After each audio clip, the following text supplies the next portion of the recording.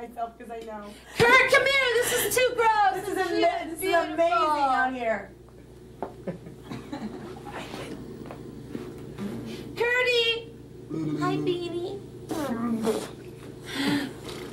Naked baby, naked baby. I think she's the only baby to pee in the Concorde. That was amazing. I love that story. Oh, you missed it. She farted really loud out here. And we all laughed and clapped, and she thought it was really funny. Okay, sit here for a second. Be naked. Daddy! Sit there and be naked. Tell Daddy to come here. I'm sorry, my your way. Tell Janet, will you get Daddy? Look at him. Yeah, he's in his hair. Hi, everybody. Hi, Standing. Hi, everybody. Hi, standing up walking girl with your little young lady. Hi, everybody. I'm free. Oh, Francis. Hi. Francis. Where's Daddy? Will you get Daddy? Okay, I think the joke's That was great. Because she's going to pee any second. I just want a shot of her by herself, though. I just don't want to be in the shot. Okay. Just one crabby little boob, that's all. Yeah, you're grabbing her. Okay. Play with the leg. Okay. Oh yeah, nice tight shot of her A lot face. of smoke. Nice tight shot of her face. Let me give him. Come on, try some. Mm.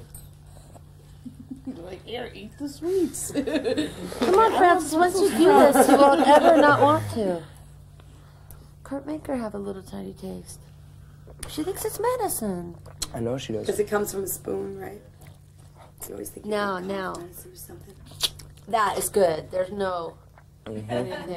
You got That's it a lot, now. Kurt. It's a lot. That's a lot. Got a napkin. Okay. Bye-bye. Bye, Kurt. Bye.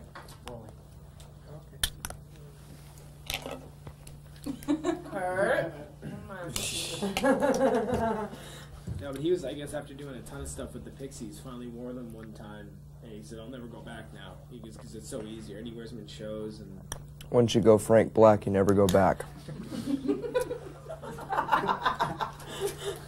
so anyway, you know, this is for a half-hour special, right? So it's sort of there's a lot of old stuff and history of the band stuff that you probably talked about a lot before, but it's for this all-inclusive thing. So Right, well, we offered to contribute some of our old stuff that's going to be in our home video for it, because it would be kind of boring without some really old footage, you know. Thank you. Oh, sure. That'll be great. I know it'll. I know I had pictured using music from Bleach and getting this montage of photos and album. Right, and that would look really cheesy. Yeah, just photos. That'll be really cool. So I guess starting at the beginning, can you talk about what kind of town Aberdeen is and what it was like growing up there? And What kind of town is Aberdeen? It's a coastal logging town in Washington State, and it's really secluded, and it's about 200 miles away from Seattle, which is the only really large city in Washington State. And Olympia's about halfway in between those two towns. And Olympia has a little bit of culture, and I went to that place more than I went to almost any other place during my youth to seek out punk rock and a lot of other types of music, live music. what was it like growing up there? Just as a kid, was it kind of boring and hard to grow up there because there wasn't much to do, or you probably had to invent your own things to do and to amuse yourself? Yeah, well, we invented our own amusement. We vandalized, skipped school, smoked pot, smoked cigarettes, and that's about it. Listen to music. The local record store only had top 40 music. The local radio station only played top 40 music. So, I mean, we were pretty much just stuck with whatever was there in Aberdeen, you know. Do you think that's why? I mean, a lot of aside from the obvious way Nirvana sounds, you've got a real pop sensibility. Do you think that's where that came from, or what kind of, was it your mom listening to stuff, or what do you think you heard first that might have had a subconscious? Well, my parents were never music lovers. I don't recall my mom ever really owning any albums besides John Denver's greatest hits Is that the greatest hits album where he's going like this with his hat on, hand on his hat, like this going? Is that the greatest hits album, or just one of his popular records? I don't know, but that's about it. That and just top 40 radio. You know, Seasons in the Sun, really white bread, white pop music. You know. Do you think that's what kind of seeped through, or do you hope it was maybe something better than that sort of? Well, it must have seeped through. I mean, it must have had an effect on us. Yeah. Do you think, I mean, if you had lived in the utopian suburban neighborhood and maybe had the typical family and you know, the Cosby Show upbringing, do you think you still would have picked up a guitar and wanted to do what you're doing now? The utopian neighborhood? If you mean if I lived with Dr. Huxtable? Yeah, probably. I think so. My father one time, a few years ago, he wrote me a letter and he said, I would like, in one way or another, he said, you know, if it wasn't for, you know, living in an oppressed town, you know, you wouldn't have had the incentive to really go out and prove something to anyone. And he likes to take credit for that, for bringing me in, you know, bringing me up in a small town. But no, I'm sure I would have looked for punk rock, and it just would have been easier for me, and I would have gotten into it at an earlier age, you know. And I just would have, you know, I mean, I just think there's a breed of people who really honestly like music, and there aren't very many of them, really. You know, and those are the people who usually become musicians, you know. And it doesn't really matter what environment you grow up in, you know. It's just, you know, some environments are more restrictive than others. You hear it eventually anyway, I guess, yeah. So it was, I guess it was Buzz that you heard for the first time, right? Or was it before that? Had you any exposure to it before? No, that was about the time. Yeah, he made a compilation tape for me. I was commuting back and forth between Aberdeen and Montesano. I was living in Aberdeen, and I was going to school in Montesano, which is about 30 miles away. And I had Buzz in a couple of classes. I had him in an art class and an electronics class, and I remember just hanging out with him, and just he had a few punk rock magazines, and I would look at them and just like, oh, I was just mesmerized, you know. I was just like, oh God, what would that sound like? And finally one day I convinced him to make me a tape. So you were a long time wondering about what it would be like before you actually heard it then? Oh, for years. Ever since I was like 12, like that issue of Cream magazine when they were following the Sex Pistols tour, you know, in '78, you know. I remember seeing that picture of Sid Vicious and just going, oh, wow, that's real rock and roll. It has to be. Look at the blood on his face, you know. What were you, I guess, living there and not actually being able to hear it before that? What were you, I mean, I'm sure you had favorite bands before you actually heard that. Typical stuff, you know. I was probably the first band that I was really into was the Beatles, and then all that top 40 radio. And then after that, when I was about 4th grade, I was living with my father in Montesano. And what was it? He had a record club, you know, one of those Columbia House record clubs, you know. And one of his friends, he was a bachelor. He was a fresh, you know, he'd just recently gotten divorced, and he was a bachelor. So one of his bachelor friends told him to get one of those subscriptions, and he didn't even open them up. He didn't even open up half the records that came, and they were just sitting there, you know, in the plastic still. And one day I opened them all up, and there was some great music, you know. Finally I got to hear Black Sabbath, you know, the harder stuff that they wouldn't have played in Aberdeen or on the radio in Montesano or Aberdeen, you know. So I was just like, you know, instantly a rock and roll fan, you know, a harder rock and roll fan. Do you think, I mean, thinking back to when you were a kid and every week, what you want to do when you grow up changes. Do you remember what you wanted to do before you got your first guitar? Yeah. I wanted to be a stunt person. I wanted to be Evel Knievel first. I remember one time I took a piece of metal and taped it to my chest and put a bunch of firecrackers. I taped a bunch of firecrackers on that piece of metal and put my shirt over it and lit myself on fire and jumped off the roof and stuff like that. I would take all the bedding out, put it on the deck, and jump off the roof, take my bike off of it, and stuff like that, you know. But then I hurt myself too much. And then, but at a really early age, I wanted to be a rock and roll star. I wanted to play drums, you know. Ever since I got my first Beatles record, I wanted to play drums in a band. I wanted to have the adoration of John Lennon, but have the anonymity of Ringo Starr. You know, I didn't want to be the front man. I just wanted to be back there, but you know, be a rock and roll star at the same time. Well, eventually that happened, though. I mean, are you comfortable with that now, or does that feeling still kind of hold true? I'd still rather be a rhythm guitar player, yeah, or a drummer. But I just don't have a good rhythm. I'm terrible.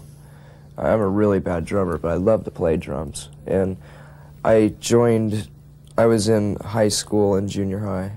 No, actually it started in grade school. Whoops. Let me start that over.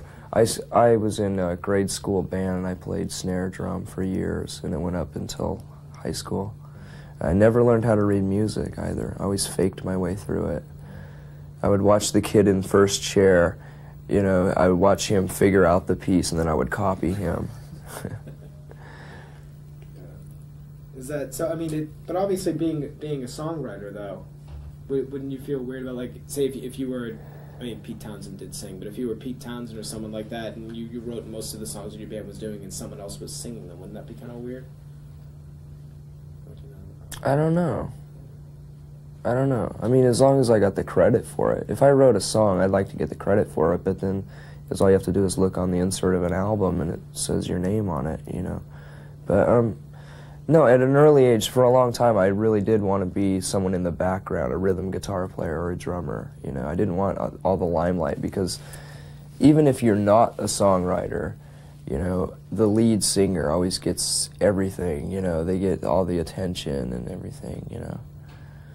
So, and I still to this day would much prefer that, really.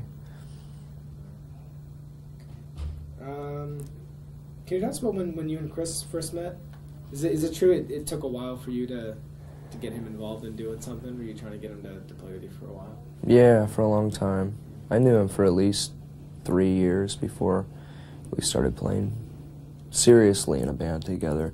But we had, like, side bands with Buzz and the Melvins, other members of the Melvins and friends of ours in that area. We got together and played in a few bands, like the Stiff Woodies. We'd play at local jock kegs, you know. We'd put Knox gel in our hair, like GBH, and go and play live music at these shows, and I mean at these parties, and it was great, you know. We freaked everybody out. But everyone was so drunk that they didn't care about our appearance. They just wanted live music, you know. Just gotta try as hard as you could to piss the rednecks off. Yeah, and get free beer. Yeah. So... And condoning drugs, aren't I? Sorry. Smoking. Yeah, we smoked pot. It was so great. It is too. I remember seeing that in my high school locker gym. Alcohol is a drug, too. But it's one the government can make money off of. So what was it that finally made you... I mean, I guess because Chris didn't want to be in a band, right? I don't think he ever really had very many aspirations to be in a band, really. He just liked playing guitar. I knew he had a guitar for years. But, Dale Crover, the drummer for the Melvins, and I made a demo in like late 85, and at my aunt's house on a 4-track. And I had the tape for about a year or so, and I was always trying to push it on my friends, you know, to try to get them into starting a band with me. And one day Chris, after probably hearing it a few times, just decided, hey, this is pretty good, you know. So finally, the hint worked, you know. Was that just, I was asking Chris about this earlier, he wasn't sure. Was that, did you play bass on that as well, or was it just guitar and drums and that was it? I played a little bit of bass on it, and Dale played bass on the other parts, some of the other songs. That was Fecal Matter, right? Yeah. Yeah. Okay. That was my band, my imaginary band. Yeah. Yeah. Do you remember the first time you played together? Did it click right away, or was it? I mean, I guess just because you had similar tastes in music, it might have. But I think it clicked in a way where just the fact that we were actually playing music, and I heard these songs with a full band for the first time. It was just so amazing, you know, to actually play. I mean, I'd heard these songs because they were recorded, but all the instruments were dubbed, you know, and to play them live in a room, you know, it was amazing. It was like the most incredible thing I've ever done, and I'd been wanting to do it for years, you know. I mean, I was like 6 years overdue of having a guitar and wanting to play with other people, but I could never get anything past like some guy that plays drums, and he'd bring his drum set over to my house, and I'd start playing this raunchy music, and they'd leave, you know. I could never get anyone to stay more than a day or a few hours. was he playing in the way you pictured them being played, or did he just add something more to it that you liked even better, or how was it? What was your first reaction to him playing? To his playing, he basically played the same notes that were on the tape already. We basically just played the songs that were on the tape, on the Fecal Matter tape. So, yeah. I mean, he's added stuff. He's added his own style to the band now since we've started writing songs together. But initially, we were just playing those songs off that tape. What was the first thing you did together? Was it Hairspray Queen, or did he actually? I mean, it went from beginning with. Oh, the first song that we wrote together. Yeah. Ooh, God, I don't know. I think he thought it was Hairspray Queen. It could have been, yeah. But even at that time, when we first started writing songs, I would come up with the bass lines and everything. I would show everyone what to play because I was still writing songs, you know, on my own time, and but that was probably one of the first songs that I had written at that time, and we started to practice with as a band. Do you have any memories of the first couple of gigs that you did? Oh, sure. Well, Were they parties or? Oh, let's see. The very first one. It was a party, I think. Yeah. Well, sometimes, I mean, we considered a gig at, I don't know, if we played together in the house for a couple of hours, and if two people stopped by, we considered that a gig, you know, a show to us. I mean, that was good enough. We had an audience of two people, you know, locals who hated our guts. They thought it was terrible music, you know.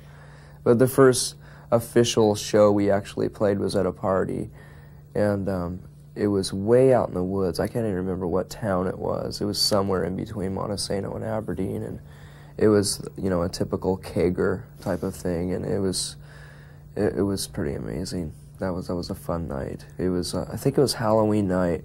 We were really drunk, and we had some fake Halloween blood, and we smeared it all over ourselves and played our 7 songs off the tape, and we alienated the entire crowd. The entire party moved into the kitchen and just left the band, just left us there in the front room playing our songs. Was that Aaron? Yeah, that was with Aaron Burkhart. Yeah. The first single you did after you went to Sub Pop was a cover. Did you have any concern? Why did that end up being instead of one of your songs? I really don't know.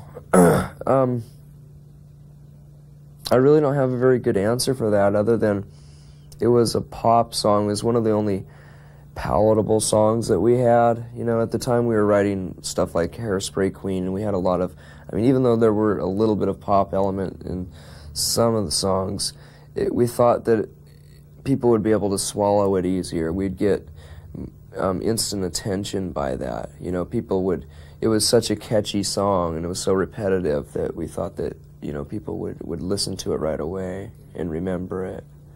And also, I think Bruce or John, I think it was John, suggested we record that song too. It was one of their favorite songs that we did. So you'd been doing it regularly at gigs already? Yeah. Well, then I guess once people hear that, then they'll pay attention and listen to the other stuff then. Yeah, yeah. I guess that was the idea. I don't know. So was it Sub Pop's idea to only do 1,000 of them, or was it? Yeah, it was their idea. It was almost a surprise to us. They might have warned us. They might have told us that this is what they were going to do, but it was kind of a surprise at the time. I mean, we were just so thrilled to actually put out a single that it wasn't until after only 1,000 were printed that we started to complain about it. You know, it was like, but there's more people who want to buy this thing. You know, why not sell more? You know, it just didn't make any sense to us at the time. I mean, I understand it now, but still, I mean, if you're going to put something out, that's why we signed to a major label. There should be, you know, everyone should listen to it if they want to, you know. How long after that did Bleach come out? Was it about 6 or 8 months, or? I don't know, honestly. It seemed like 2 years. It just seemed like forever. But, I think it was a bit longer than 8 months. I don't know. I think there are dates on the single, and there's a date on the. I know it was on the album. Year. I know it was the year following, but it's hard to kind of. Yeah. I don't know what months they came out. So, is that looking back on that? Is that I know there was. I can't remember who told me this or where this at the time, but was there some concern? I don't know if it was on the label's part or your part or whose thinking it was that. You had these songs that had pop sensibilities to them, but I don't know if it went into the production or whatever it was, but that someone felt like since you were on Sub Pop, it had to sound different from the way you wanted it to sound or something, or someone was concerned about you making a Sub Pop record and something that they could work with. Or Who was concerned with that? I can't remember the details on it, but was it? Did you feel like you had to make a Sub Pop record for them, or did you absolutely make the record you wanted to make, or was there some sort of feeling that? Not really.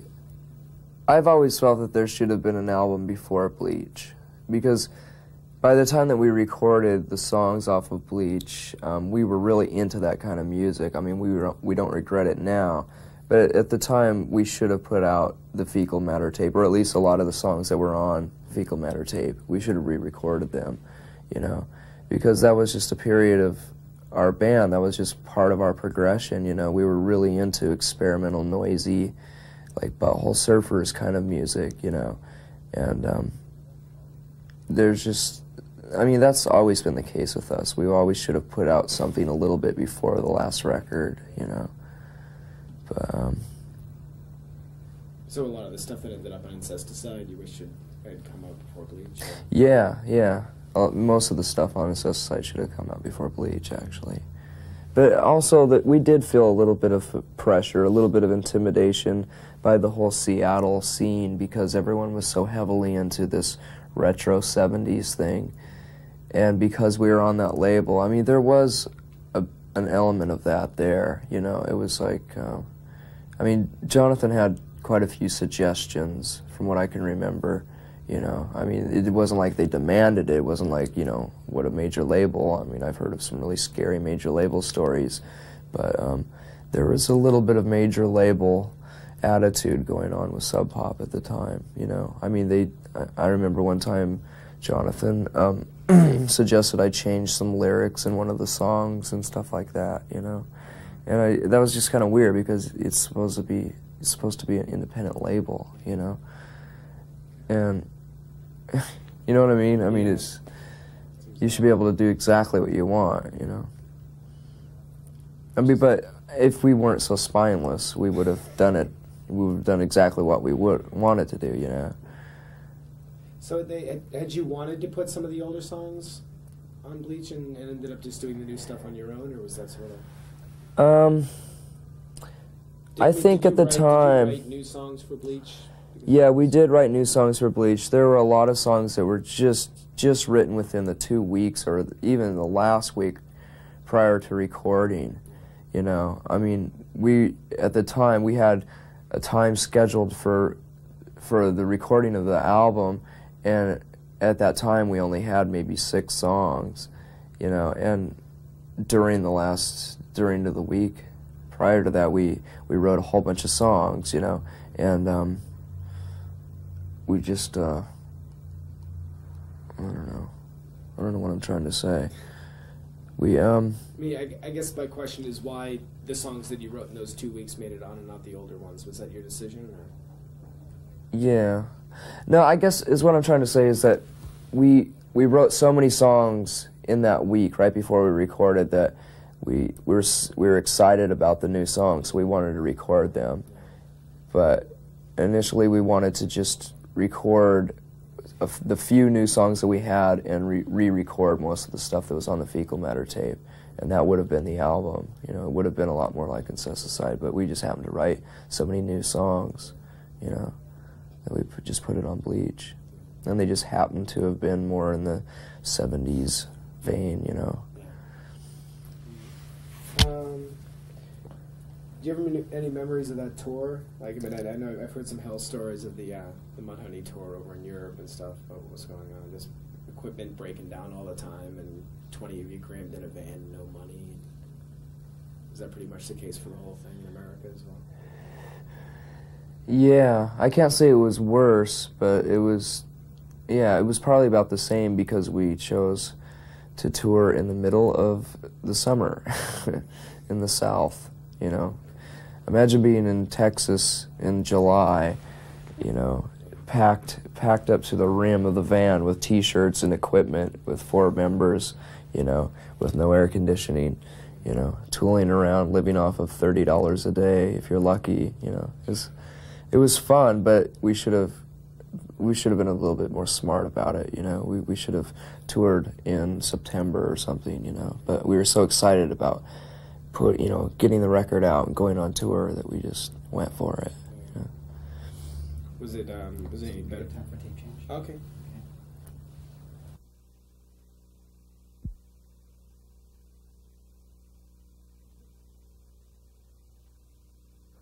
I don't know. It's weird because I produce 120 minutes, but I don't really hear about videos or see them until they're cleared through standards and accepted and everything. Yeah. I always wondered if they ever submitted stuff that got rejected or anything like that, or if they just never bothered submitting anything. I think they did. Did they? Yeah. There's so many. I mean, I'll talk to people later. Why aren't you playing this video? And I'll go. Because, well, for the most part, I think it was because it's so low budget, you know.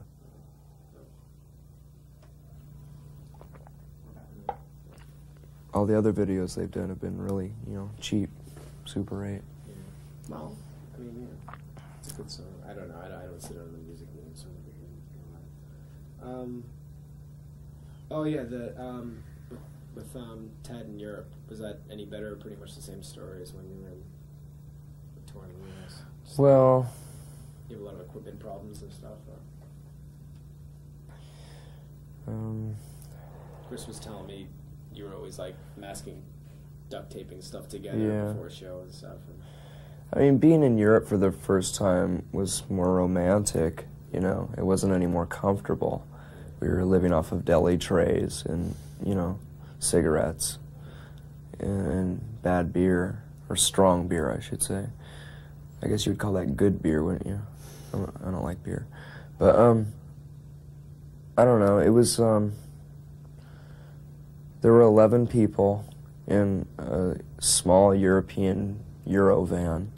The seats were at this angle, so you would try to sleep, and we'd be on, like, you know, 15 to 18-hour drives like this, just crammed up against one another in the dead of winter, you know. It was fun, you know, but after a while, I mean, after 7 weeks, it took its toll on everyone, you know. So. Did you not want to talk to those guys for a couple of weeks after that, probably? Well, I don't think we spoke for months. I don't know. I actually don't remember. I think we may have played a few shows after that, within that year, together. We were always playing shows together. I guess probably after that winded down is when Sub Pop started talking to some majors about the distribution deal they were going to do that you guys weren't crazy about being involved with. Was that part of the reason for leaving, or? It was part of the reason, yeah. I mean, I can't say that we weren't you know, into the idea of being on a major label. We just didn't like the idea of someone else taking a larger percentage of our payments, you know. I mean, why be on a major label through another company when you can be on one yourself, you know, so. Was it, I guess then you started pursuing stuff yourself when you met Soundgarden's manager and got a lawyer and stuff. And was that, I mean, knowing that you were going to move on to a major and stuff like that, is that kind of why you and Chris started rethinking Chad being in the band and stuff? Or was it that? No, not at all. For a long time, we weren't very happy with Chad's drumming, basically. I mean, he has his own unique style, and it's appropriate for a lot of the songs that we wrote, but not for what we really wanted to do at the time. We just wanted to move into more of a pop world, you know, at the time, and his style just didn't fit. Yeah.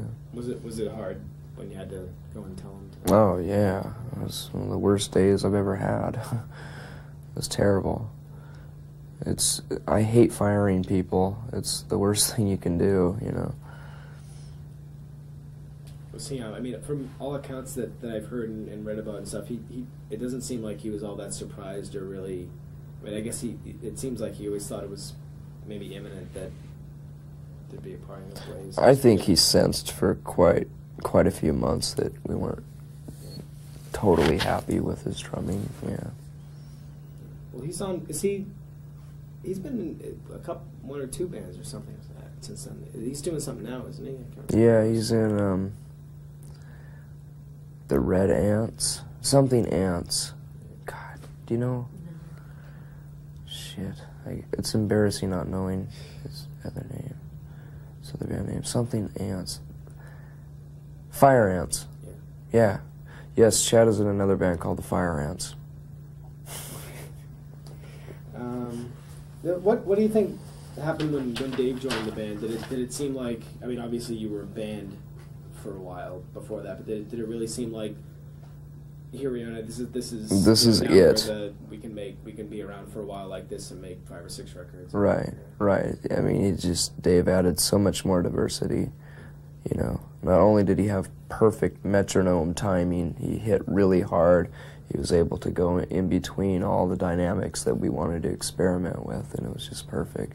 And plus, he sang backup vocals. So, and I'd wanted that forever, ever since the beginning of the band, you know. What's always amazed me about him is he's first of all one of the hardest hitters I've ever seen before, but everything he does is so distinct and sharp and clean. And then it seems like you guys get really loud a lot and then break down. And he's also really subtle when he needs to be, and everything he does seems to be right on all the time. Yeah. Does he? I mean, I guess the hard part comes from. I mean, he's talked about a lot of the bands that he liked growing up, and it seems like he sort of emanates all those things that he was listening to when he was growing up, which makes him, I guess, the hard hitter that he is, and makes it so. Yeah, he's really good at copying other drummers' styles. Yeah. I mean, he's got his own original style too, but he also can play a Led Zeppelin solo note for note, you know, perfectly. You wouldn't be able to tell the difference, you know. Yeah, he's a great drummer. Did you ever feel like anyone from any of the number of drummers you had from Chad and everybody else and Jason, did any of them really ever feel like permanent members, like you might do this for a while with them, or Chad or Aaron, or even Dale? Well, if we could have, we would have wanted Dale to be a permanent member. But everyone else, we always knew it wasn't quite right. Yeah. Now, I've heard, with what we talked about before with Bleach, did you feel like with Nevermind you could make the record you wanted to make with songs on it that you wanted to make because you pushed it a little different than Bleach?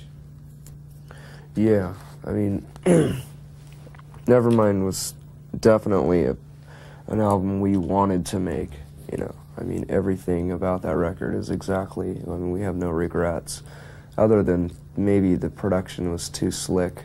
I mean, now that I look back on it, I don't think it's as raw as it could have been, you know, and that's our fault. I can't blame it on anyone else. I can't blame it on Butch Vig, you know. I mean, he recorded the record perfectly, but it's just, you know, that studios are a really deceiving environment, you know. They just, you don't know what it's going to really sound like until you take it home and it's on a tape and you listen to it over and over again, you know. And at that point, after we attempted to mix Nevermind for like 2 weeks, we were so burnt out on it that we just didn't even care anymore. By the time we got Andy Wallace in, it was just like, oh, yeah, this is fine, you know. Why was he brought in then? Do you think you just thought about everything too much in the way it sounded, or? We just, well, we recorded the album, then we immediately started mixing, and we were just burnt out, you know. We just couldn't get it together. I don't have any explanation for it, really. It just didn't sound good. We just couldn't get it right. Sounds fine. What was it like, I mean, I guess when I talked to you guys at Reading a couple of years ago, I think it was like 2 maybe 3 weeks before Nevermind came out. So that was right before all that happened. Do you think, what was that like, being out there with Sonic Youth? Was that pretty? Because that was your first long tour with Dave, right? You'd been to Europe once before with him, or maybe England. Just God, I don't think so. Yeah, that was the first time we went out with Dave. What was that like, being out with Sonic Youth? Oh, it was incredible. Oh yeah, I mean, I don't know, to be asked to go on tour by a band like Sonic Youth was like a dream come true, you know. I mean, I still can't describe what I felt, you know. It was like, wow, what an honor, you know. It was great, and the momentum and excitement at the time was so great because everyone sensed that the album was going to do pretty well, you know. There was just a feeling in the air, you know. There was just like this new thing happening, and no one could quite pinpoint it, but we knew that we were a part of it, you know. And we just, you know, one of the first shows we played with them was at the Reading Festival, and there had been alternative bands playing the Reading Festival for the last 3 or 4 years, you know. And we didn't know anything about it. We never knew that that thing existed. And to walk out on stage in front of that many people and to realize that that many people like this kind of music, it was just like, wow, where have we been, you know? Have we been under a rock all these years, you know? But then again, you know, Europe is a bit different than America, too. I mean, it's, you know, America's quite a few years behind.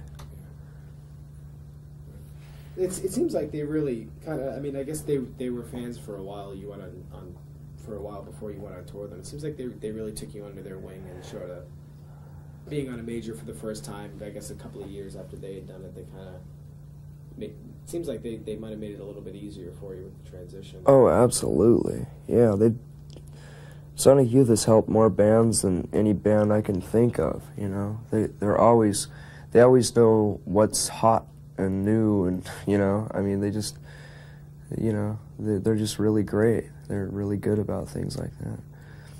Did you feel a little bit better about going to DGC, knowing they had done it, and Dinosaur had done it? And oh yeah, we just basically do everything the Sonic Youth does. We just steal all their ideas, you know. That's what we're turning into now. I mean, if you saw the show tonight, if you saw that last thing we did, whatever you want to call it, you know, we're turning into a noise guitar prog rock band, you know. I mean, that's the next step for any band, you know. It's like, but they've been doing it for years before anyone else. I mean, honestly, I feel kind of burnt out with the formula that we've been doing, you know. We've been in this band for like 6 years, and playing pop music can get a bit redundant. So I think we all want to start experimenting, and really the only alternative you have is to turn into Sonic Youth, you know. Such a bad thing. No, except for that it's been done, but. You're going to start getting the 15 guitars with alternate tunings on all of them. No, I don't think I could ever have the patience to do that, but. Looking back on that, does that, like I said, it was I'm thinking, by all calculations, it was probably about 2 weeks before Nevermind came out. Looking back on that in retrospect, does it seem like a sort of calm before the storm? What? The European festival tour. Oh, the European festival? Yeah, it must have been. Yeah, we weren't aware of it. I mean, we had an idea that something was going to happen, but, you know, it was a nice storm. Yeah, that's right. Do you remember where you were were you still there, or do you remember where you were when Smells Like Teen Spirit started getting played a lot on the radio and MTV, and you knocked Michael Jackson out? And all that stuff? No, we were somewhere in Europe. I mean, the nicest thing about that tour was that we weren't aware of our stardom. You know, we just got reports every once in a while. You know, hey, you guys are on the top 40. You know, like, really. You know, we didn't even believe people for a long time, you know. We thought everyone was pulling our legs. But it wasn't until we got back to the States, you know, I turned on MTV and there we were, you know, because they don't have MTV in Europe very much in very many places, you know, so we really had no idea. So you didn't get it gradually, just all of a sudden? No, we just came home. It was like the Beatles, you know. It's like Nirvana mania, you know, stepping off the plane. There weren't a bunch of kids waiting with banners, but... With record company people. Yeah. So it really hit you all at once, like, your record's coming out, you're on tour with Sonic Youth, and you get back and, hey, guess what, you're a star. Yeah. Yeah. Were you surprised? Or shocked, or what was your... How long did it take Shock you to get used to is a it? good word. Yeah. How long did it take me to get used to it? 3 years.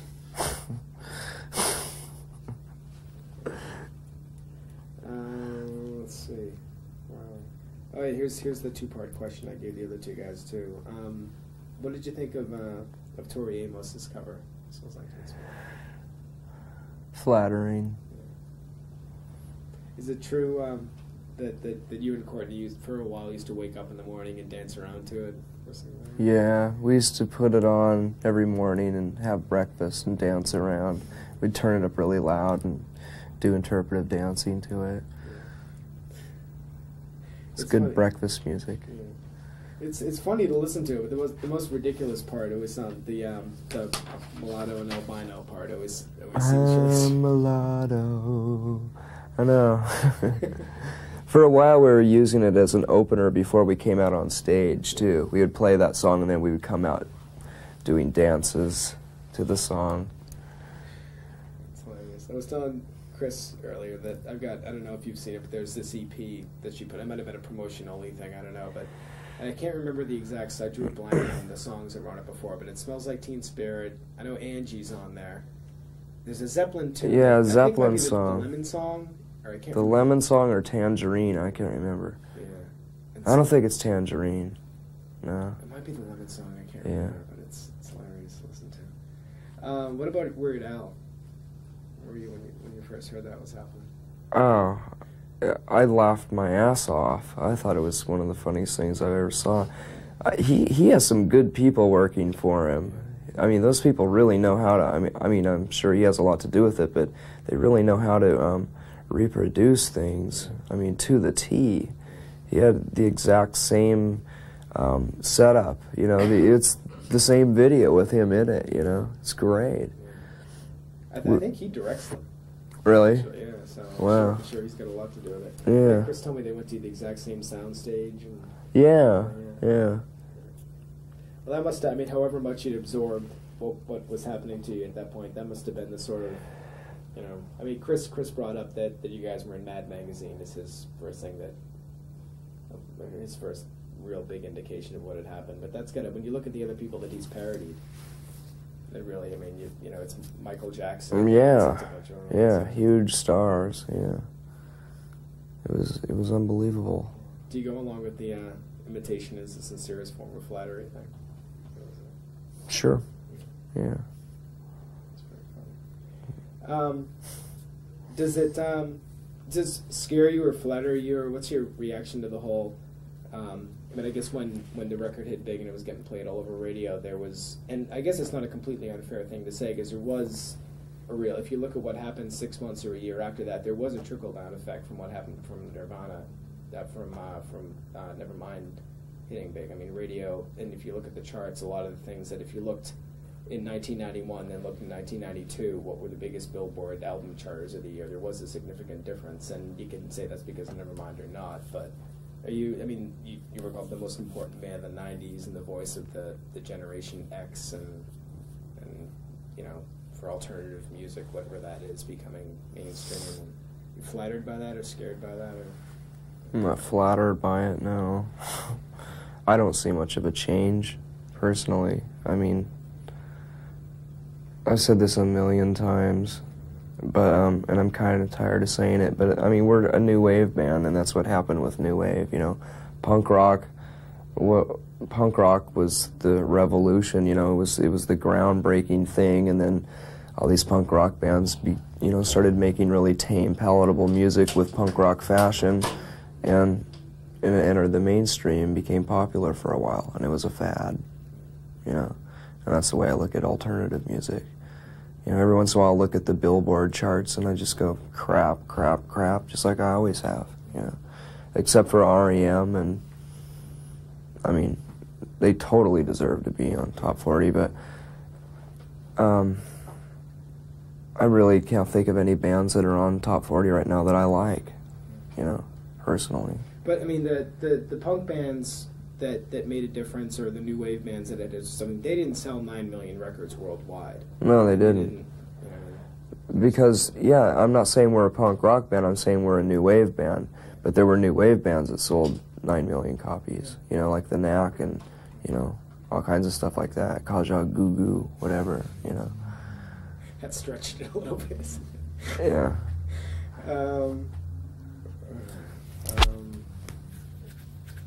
Do you have any theory on why it happened then, or do you think it was just you guys making a really good record when things were stale and it was kind of ripe for the picking? You couldn't have said it better. Yeah. It was just the right time. It was just the right album at the right time, you know. I mean, I'm sure there was a collective consciousness, you know.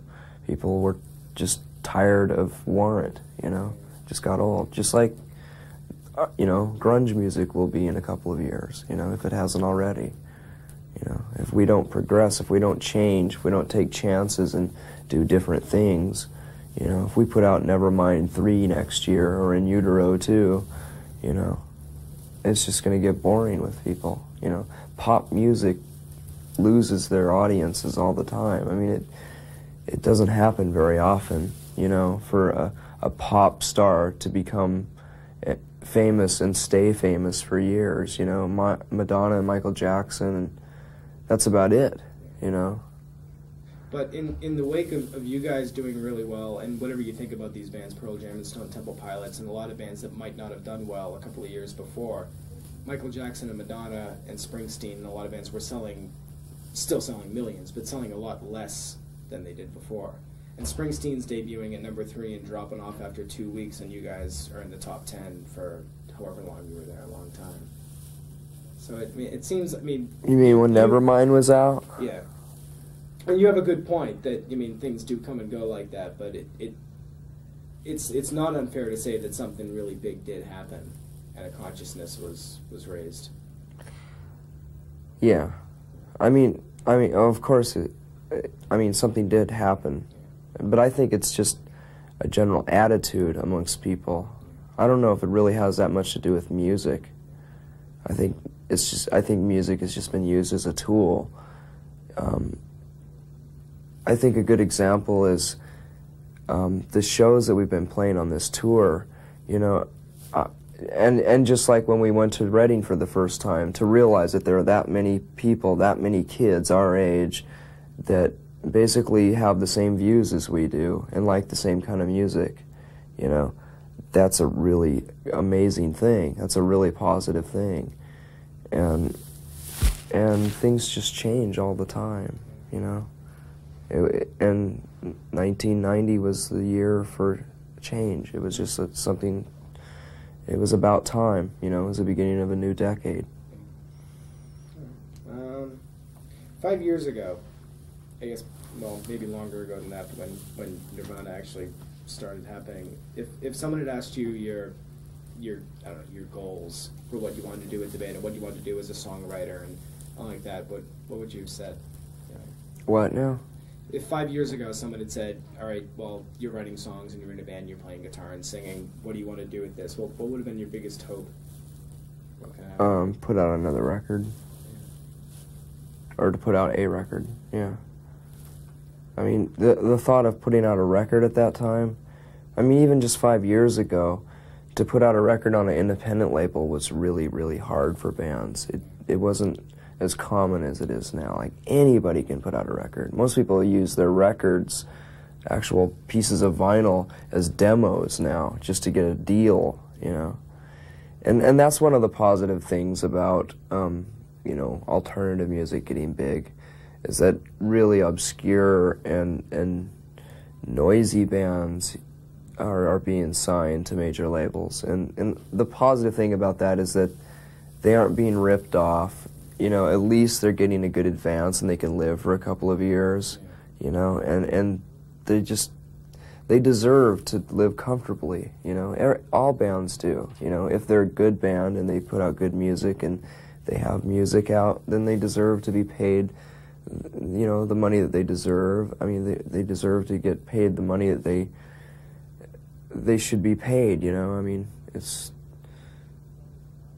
just, it started happening like in the late 80s, you know. I mean, I remember knowing, I remember going to punk rock shows and bands were always, I mean, bands from out of town were getting paid $30, you know. Some band from San Francisco comes up to Seattle and plays at the Guerrilla Gardens. Here's your $30 and, you know, kiss my feet, the promoter would say, you know. And you know, maybe that band sold out the Guerrilla Gardens and there were 400 people there. And they should have been paid what they deserve, you know, what they drew, you know. But at the time, you know, in the late 80s, all of a sudden these independent bands, you know, just started demanding more money. We're not going to play, you know. Everyone just stood up and said, it was almost a revolution in a way, you know. It was really cool. I mean, I remember the first time we sold out the Vogue, and that holds like a couple hundred people here in Seattle. It's a bar. And we got paid $600, you know. 3 years before that, we would have been lucky if we got $30, you know. So. What about now? What would you hope happens for the rest of the time you're doing this now? What do you mean? Well, I mean, as opposed to 5 years ago, but now that you've put out 3 records and you've had all the success you've had, what would you hope happens now? That we are able to sustain ourselves to put out another really good record and hopefully to progress. I really want to change our style of music, you know. I don't want to turn into a prog rock band literally, but I want to do something different, really different, you know. And I want to have enough guts to do that. And if it alienates people, that's too bad, you know. But you know, the Beatles went from, not to compare us to the Beatles, but the Beatles and the Rolling Stones and bands like that went from, you know, I Want to Hold Your Hand to Sgt. Pepper's, you know. That was a massive progression, you know. And I just want to experiment.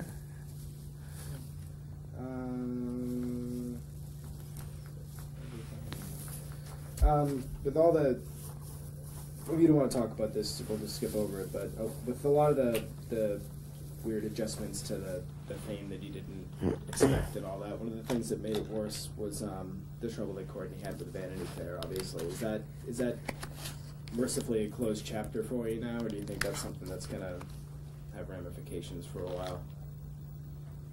I don't really care if it does. If people can't forget about that, you know, and just move on. I mean, we have. So, I mean, if they want to remember us as the parents who supposedly gave their baby drugs, you know, fine, fuck them, you know. If that's all they want to think about us, then they can. They aren't music fans anyhow. The people who gossip and are concerned about things like that don't like our band, you know. So, and I'm proving that every night. I mean, every time that we play a show, I'm so grateful that there are that many kids that still like us, that have overlooked all that stuff, overlooked all the rumors and all the stupid things that were printed about us in the last 2 years, you know. And I can look out in the audience and I can say, these kids really like our band, and I know they genuinely like us, you know. They like our music, you know, and they don't care about what we are as people or whatever we supposedly did, you know. So that's just why I'm so happy about being in this band still, you know.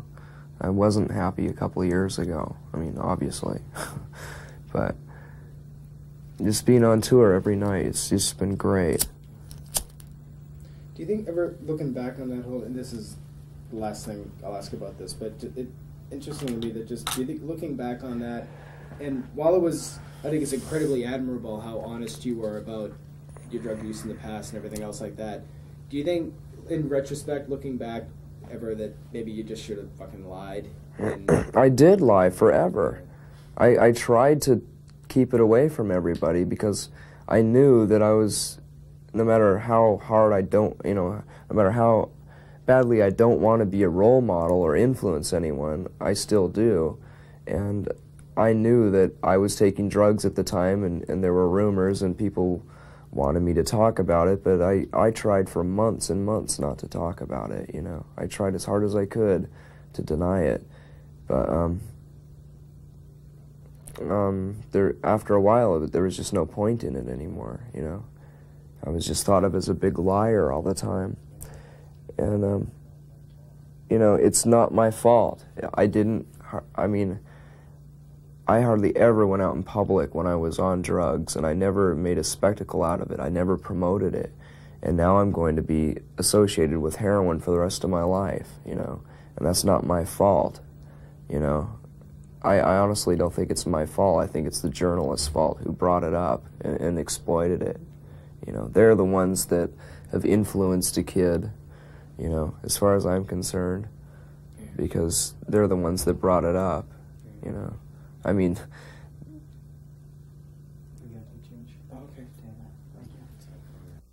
she was a hired gun, let's just put it that way.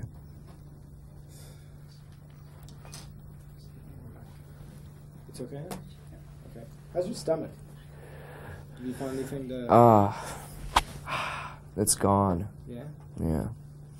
I finally have been prescribed the right stomach medicine after 6 years of being in constant pain. Finally, I haven't had a stomach problem for like over a year now. Yeah. Did they finally figure out what it was, or did they just finally... No, they never figured out what it was. I mean, most gastrointestinal doctors don't know anything about the stomach diseases. They just have a PhD, you know. They get paid a lot of money for pretending and prescribing you different drugs, and it's a total scam as far as I'm concerned, because I've been going to doctors for 6 years, and I've tried every drug available except for this one last one that's brand new, and it finally worked. And it can't be what do you call that? I mean, it isn't. Placebo? What? Placebo? No. No, it can't be. It isn't a specific stomach ailment. It doesn't have a name or anything. It wasn't a matter of finding out what disease I had. It's just, you know, it's psychosomatic. It's part of my nervous system. And it's part of, you know, there are millions of people all over the world who have irritable bowel syndrome, and that's the common term that all doctors call a stomach problem. And they just say, "Oh, you have irritable bowel syndrome," but I can't fix it. You know, I don't have anything to fix it. But you know, there's just a variety of ulcer medicines that can slow down ulcers, you know, and eventually heal them. But I didn't have an ulcer. I just had a red irritation in my stomach, you know.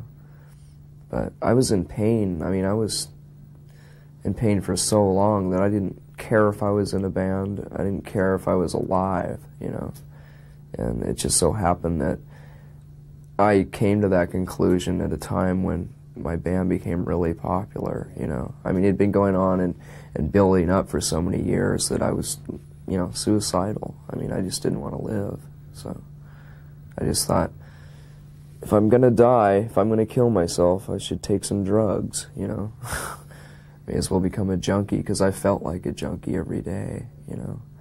You know, waking up starving, forcing myself to eat, you know, barfing it back up. It's like, you know, just imagine trying to eat your 3 meals a day and just concentrating and just crying at times, just like, I'm in pain all the time, you know. And being on tour was a lot worse too, you know, it made it even worse. So. When did they? How long did you not been in pain? What was it? I know you just said it. Like, when did they find the medicine that took you out? About a year ago. That's good. Yeah.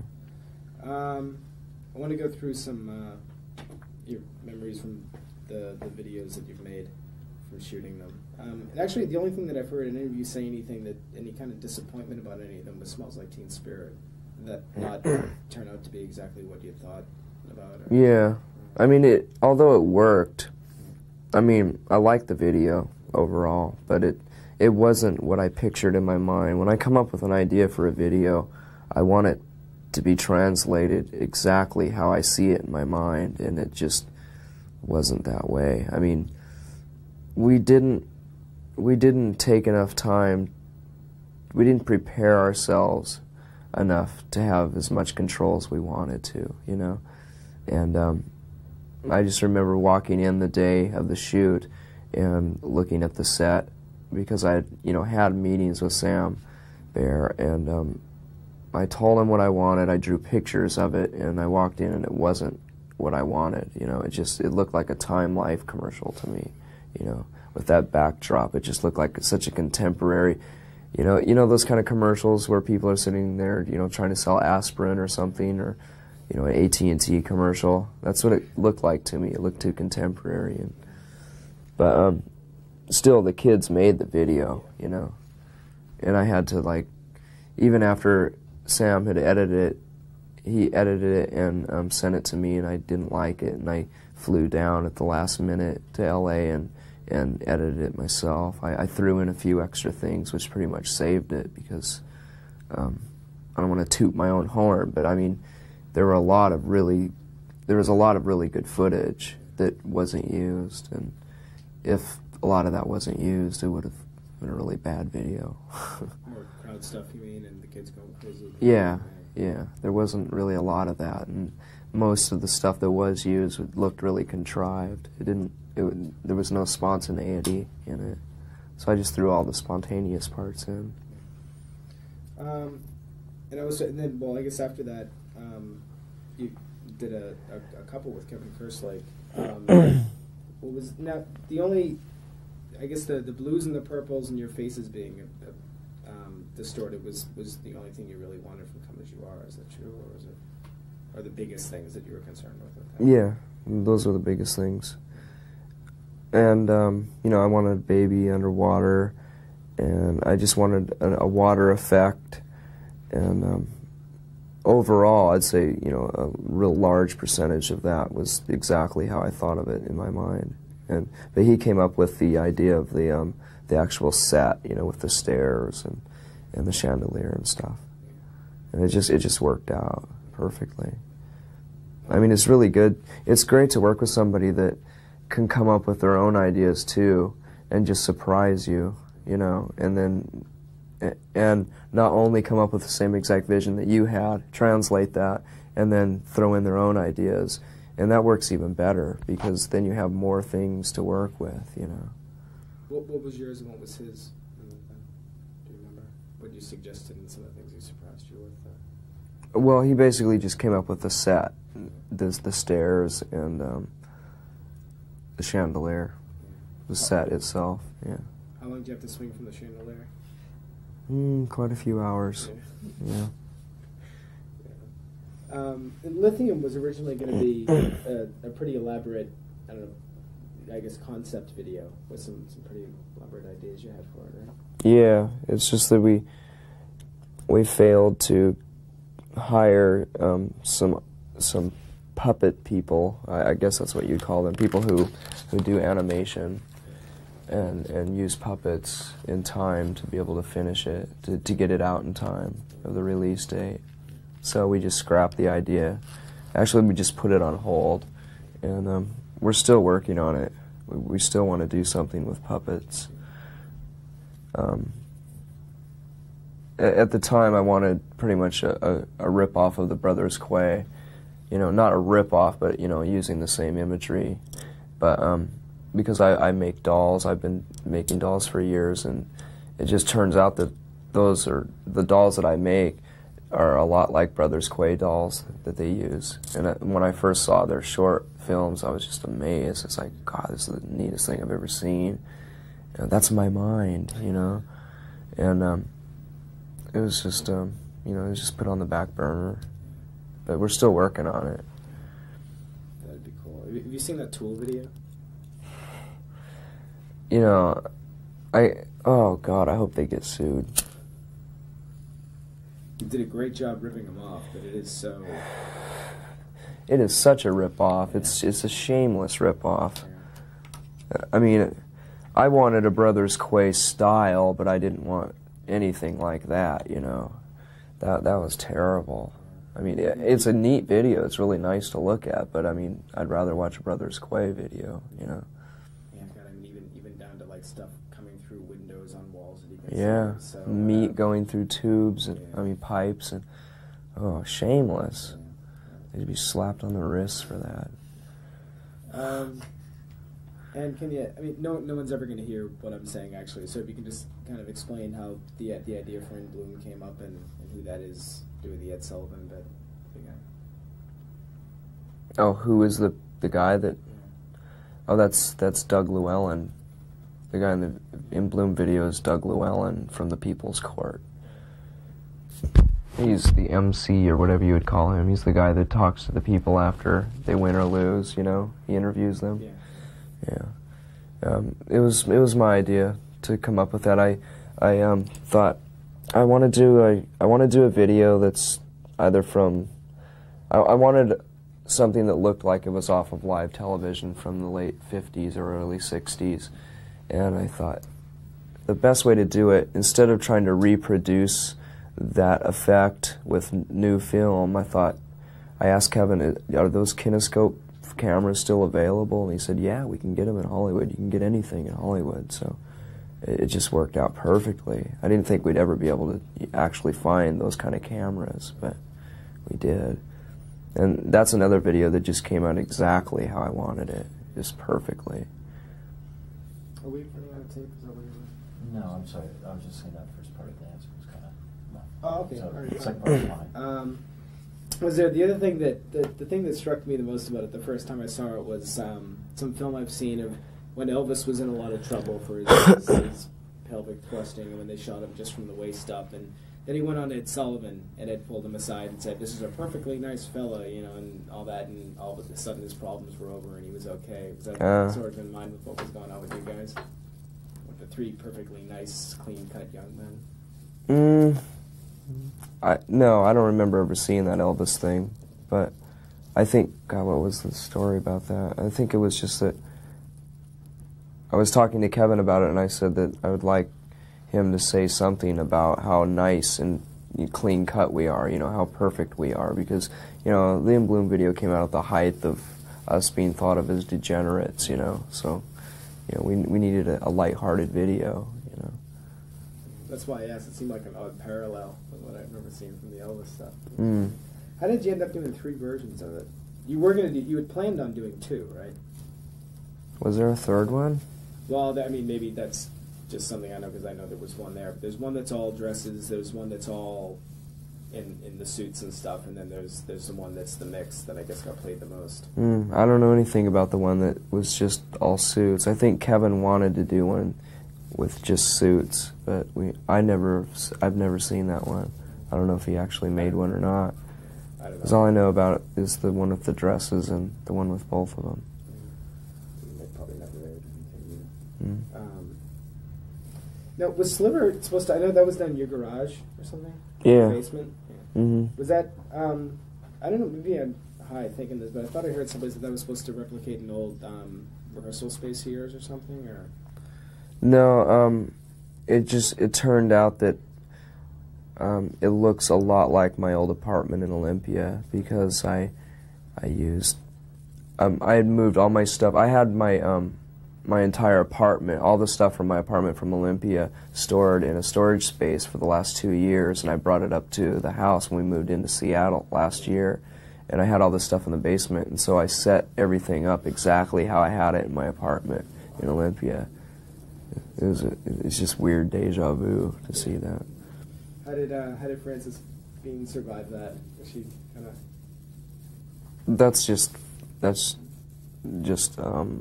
trickery. That's just she wasn't right in the middle of us dancing around and throwing things. You know, we shot us dancing around, and then we put her down, and then like just drop paper around her, you know, and then edited it together to make it look like she was like at our feet.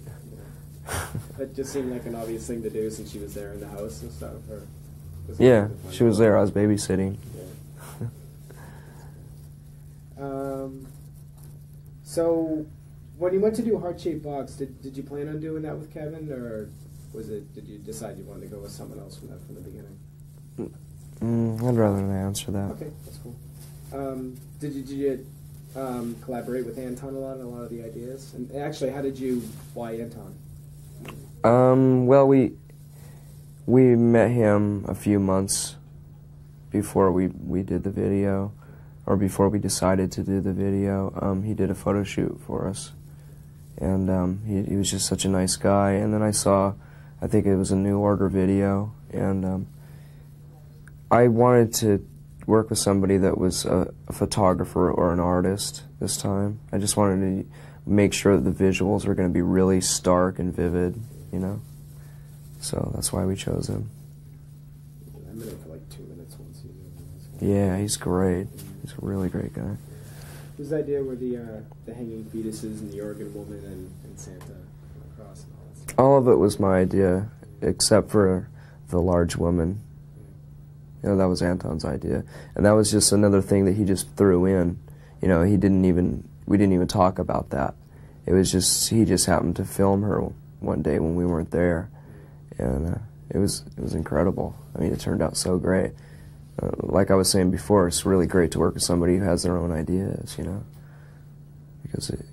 And not only can he translate exactly, I mean, that video has come closer to what I've seen in my mind, what I've envisioned, you know, than any other video. I didn't think it would ever be possible to come that close, you know. It was just perfect.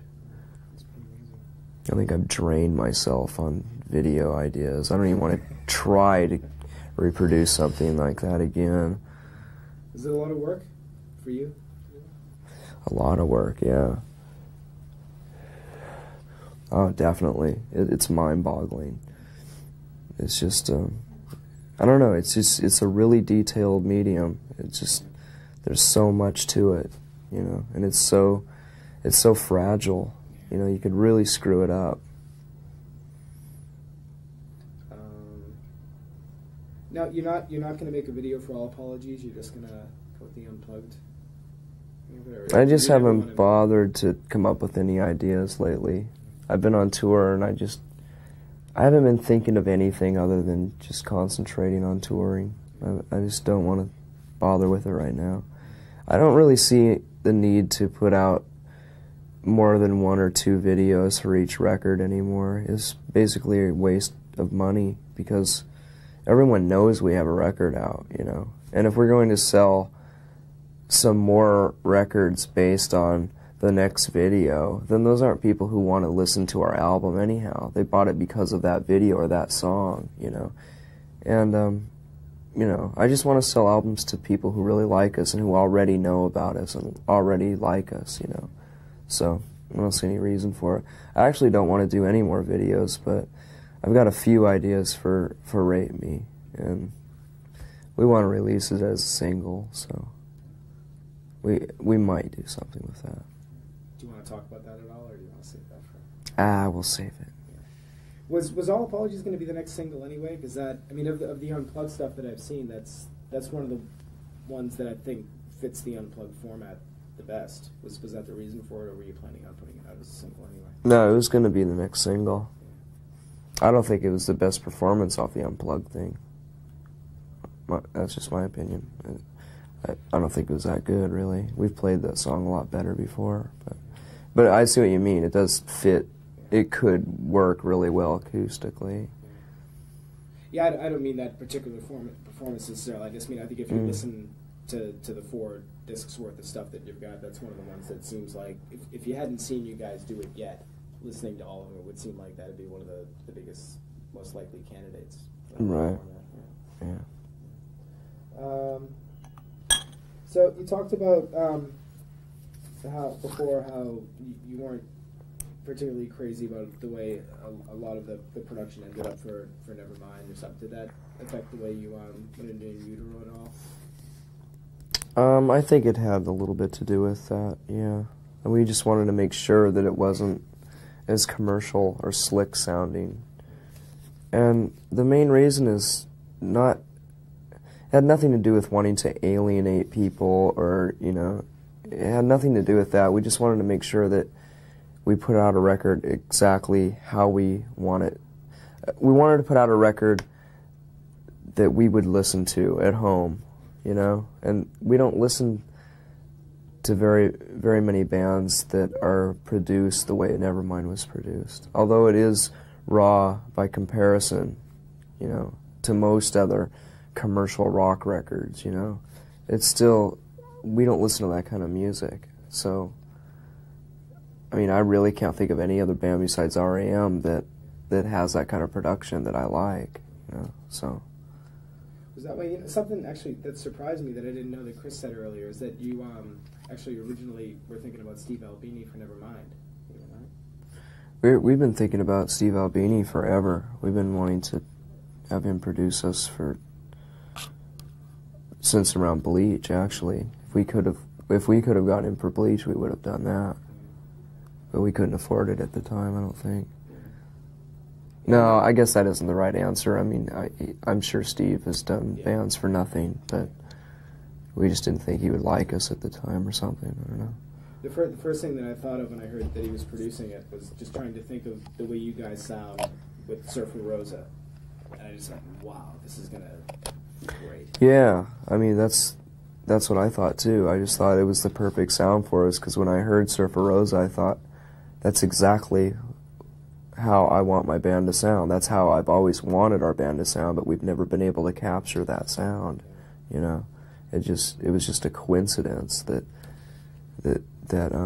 he produces records like that. That's what I've heard in my head for years. That kind of snare drum sound. I think the big and maybe only criticism that he gets from the records he produces, and it's odd because the Big Black records and the Rape Man records, the vocals are right up there, and they're really, really loud, and they're one of the most prominent things in the records. But the criticism that he's gotten is that the vocals were always too low. I agree. I think almost every album I've heard him produce, that he's produced, it always has the vocals too quiet. He's not much of a vocal man, I don't think. And we're a very vocal-oriented band, so it was kind of a struggle to get the vocals loud enough for him. So there were discussions about that then? Yeah. We're always asking him to turn the vocals up more. It was kind of a fight. So why was Scott Litt brought in for? It was just the 2 songs, right? All Apologies. Yeah. Well, they just didn't seem finished, or they just, I don't know. I mean, we listened to In Utero for about 2 months after it was finished, after we finished it with Albini, and listening to the album over and over again, it got a bit redundant. That drum sound is a bit overbearing after a while, and so we didn't want the entire album to sound like that, We wanted something different, and Scott was available, and we loved the production of R.E.M. stuff, so we just thought, let's try Scott, and it turned out great. I mean, he's one of the greatest people I've ever worked with. I mean, it's so easy to work with. I think we all want to do our next record with him. Yeah. Also, for the first time on this record, you guys are officially credited in officially writing things? I know you guys had always, you came with the sort of the guts of the song, and you always built it up and sort of put it together as you know, a band. But they're actually credited. But did Dave come up with the riff for Songs of Practice? Yeah. Yeah, he did. He came up with the do that part and the drum part. He came up with the drum part first, and then he came up with the guitar part. But I came up with all the other guitar things over the top of it, everything else, the lyrics and singing and everything. You looking at? I hope that happens a little more in the future, or is it? Yeah, sure. I'm open for relieving myself of any kind of songwriting. You know, I'd be great if Chris and Dave could write more songs.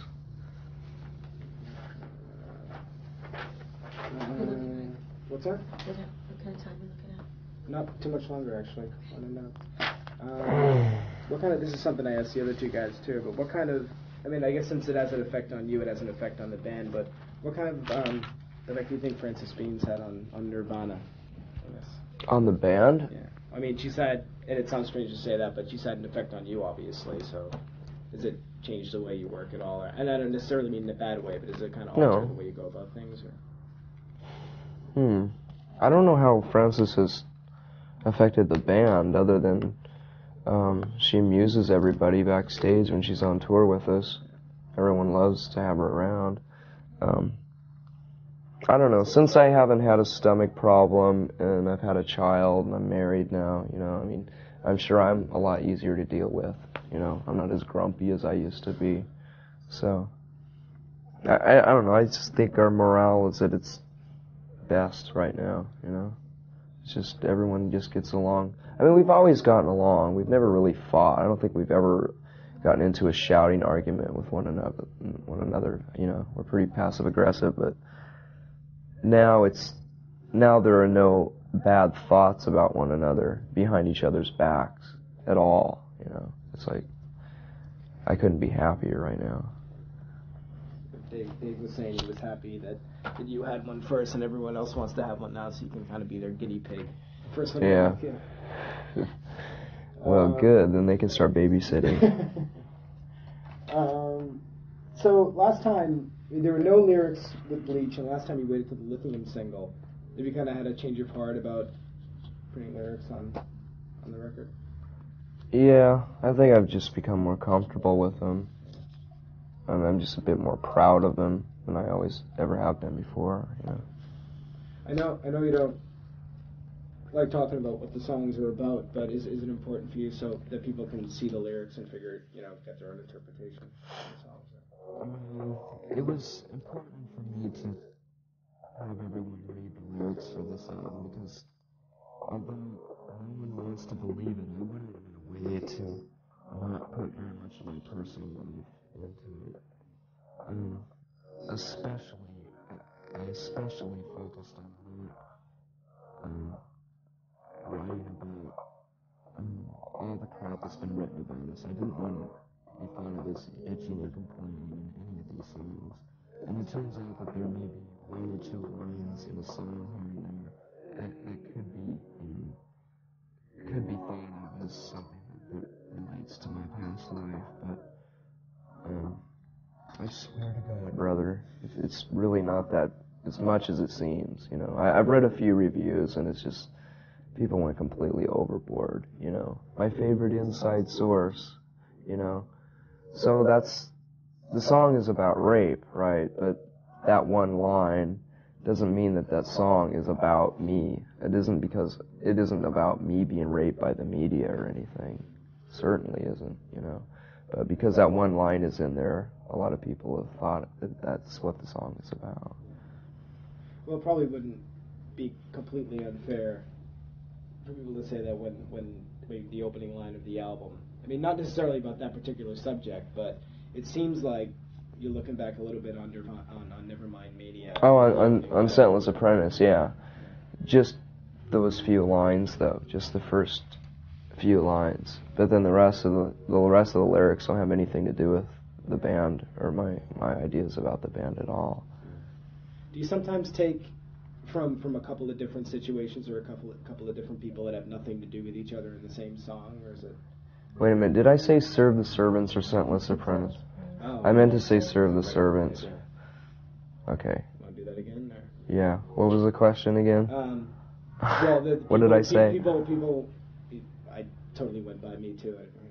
But people, I guess, interpreting things as being, from your experiences, and I mean, you can't really be unfair with the opening line of the album. Yeah. Well, serve the servants is not about. I mean, the first opening lines that say "teenage angst has paid off well. Now I'm bored and old." That is certainly about, my ideas about grunge rock and what I've experienced in the last few years. But the rest of the song isn't about that at all. It completely changes the subject,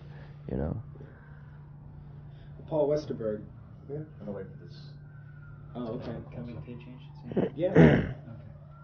Marcy, Paul Westerberg was saying once where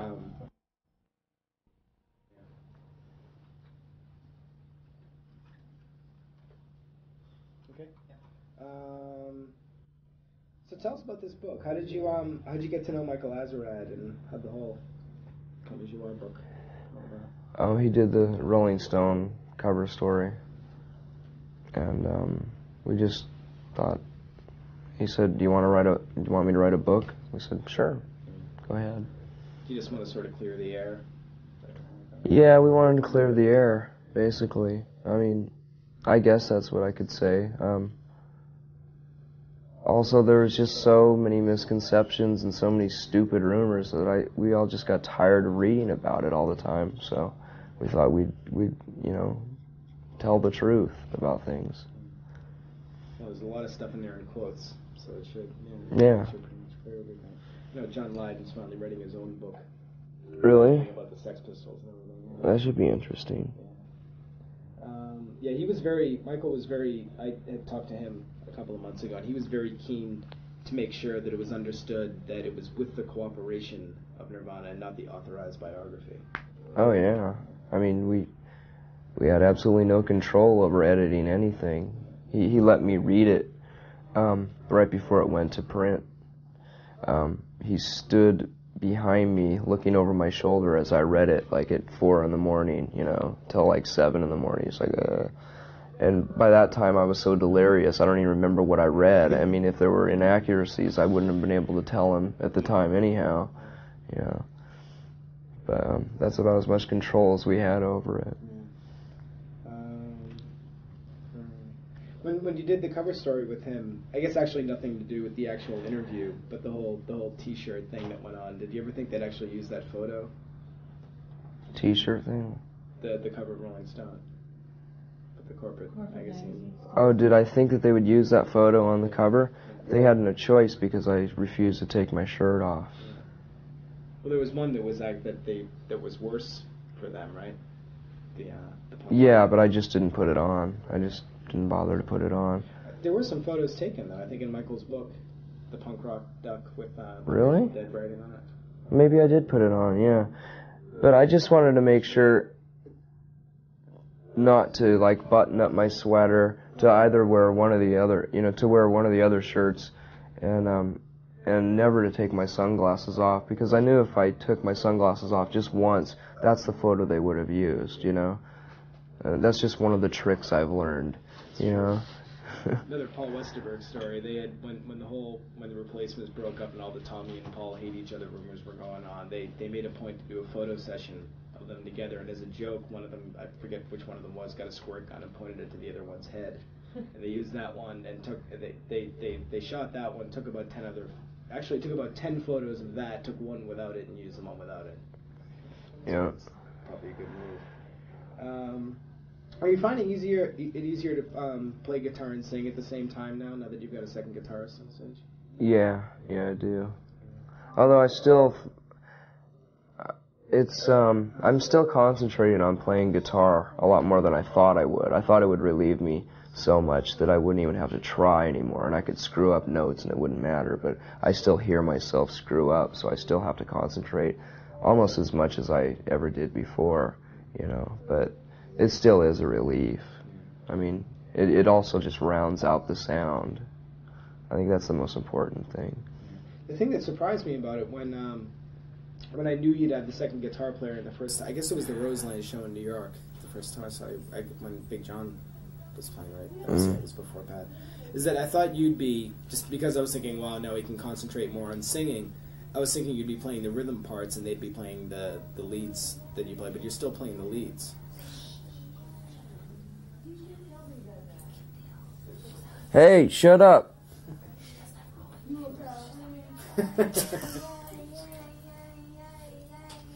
Who is that? Oh. What was the question now? I thought when I had heard about having the second guitar player, I had assumed you'd stick just with simple rhythm stuff so that you could sing easier, but you're still playing the leads. Yeah, well, that's because I know the leads, and well, actually, I don't. A lot of times, I mean, even to this day, I still haven't bothered to learn the solo that I recorded on the album. You know, I just play whatever I want, but I just still like playing lead guitar sometimes. You know. Can you talk about the two guys that I believe it was Big John at first, right? Well, that wasn't, it was never anything even close to official. We just decided to try him out one day. He'd been our guitar tech for quite a few months, and we thought, since we like him, and that's one of the most important things when you get a new band member, you have to like the person first, and then if they play good music, then that's second, you know. But it's just something we've been wanting for a while, you know, and it just didn't work out with John, really. I mean, he tunes guitars too good, so, and, you know, then we found ourselves without a guitar tech, so. So is Pat going to be an official member of Nirvana now then, or is he just going to tour with you? I don't know. We haven't tried to write any songs together yet. I'd like him to be, actually. I mean, he's so much fun to be around. And it's just been so great being on tour with him, you know. I'd like it to be a reality, but who knows. How annoying is it after all this time to still be, I mean, I know writing for 120 minutes and putting that show together every week, if we get a new video in either from a new band that's from Seattle or a band that's been around for a while, I almost don't want to say they're from Seattle at this point, because at that point, you know, someone's just going to There's no reason to. I mean, everyone, well, I mean, you know, if a band's from Boston or a band's from somewhere down the south, they want to say this is where they're from and whatever, but I just don't want to do it, because I feel like I'm, you know, not condemning them, but people are going to prejudge them so much at this point. How annoying has that gotten, and the whole, you know, you're a grunge band from Seattle thing? Do you think bands will, how long do you think it'll be before bands can come out of here and be prejudged? Probably never. I don't know.